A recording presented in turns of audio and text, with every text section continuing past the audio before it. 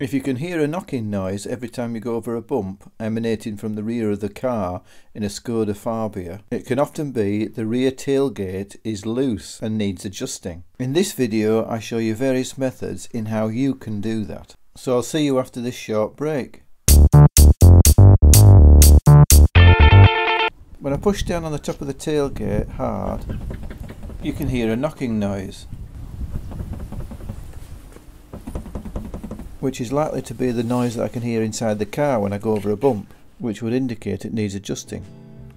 If we open up the tailgate, there are 4 adjusting points, one here, and 2 on the tailgate itself up here, and one on here. And if we look at the ones on the body first, you'll find that there's a central wedge-shaped section that is separate to the bracket's body that can be adjusted forwards and backwards along a channel. The surface of the wedge marries up to another bracket on the tailgate here, which is slightly worn and if replaced may help to reduce the play in the tailgate, which lowers down onto the wedge-shaped bracket to align the tailgate centrally with the lock, which doesn't seem to be adjustable. 2 further rubber bump stops on the bottom of the tailgate can be screwed out to the desired length. If we take it out, you can see just how it works, and when you thread it back in, it's just like a big threaded rubber screw. And as we close the tailgate, you can see it just closes down onto the bodywork here. I adjusted these first, and even with them screwed completely out, there's still a bit of knocking noise. So the next stage is to adjust the brackets.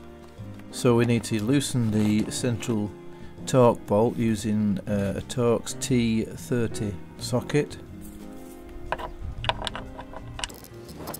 Now we can adjust the bracket forwards a bit and check if it's eliminated our knocking noise. Again, it's a little better but not quite there. Pulled fully out and there was still a little bit of a knocking noise, so I decided to raise the bracket by cutting out some plastic from the back of an old oil container and cut round to match the base of the bracket and drill some holes for the bolts.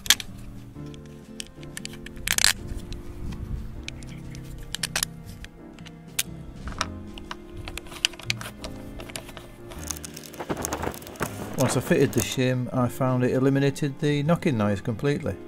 So I decided to put 2 shims on each side so it would allow me to have some future adjustment, which worked perfectly.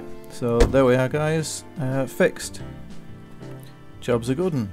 If you like this video, give us a thumbs up, I really appreciate that. It really helps me out with the channel. And don't forget to subscribe, and I'll see you on the next video.